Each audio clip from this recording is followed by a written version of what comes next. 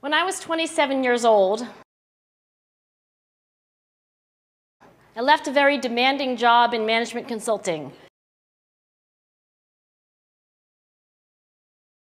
for a job that was even more demanding, teaching.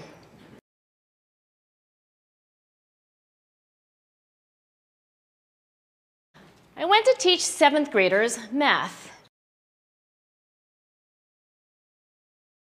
in the New York City public schools.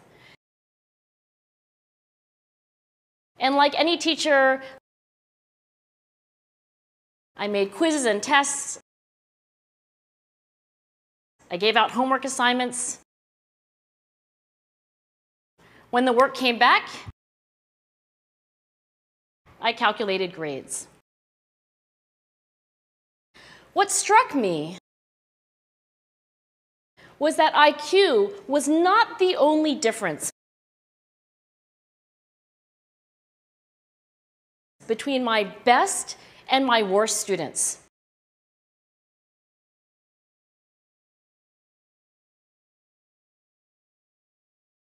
When I was 27 years old, I left a very demanding job in management consulting for a job that was even more demanding, teaching.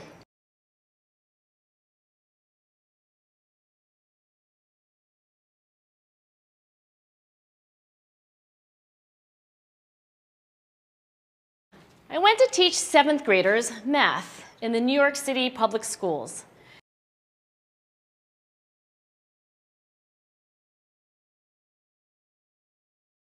And like any teacher, I made quizzes and tests.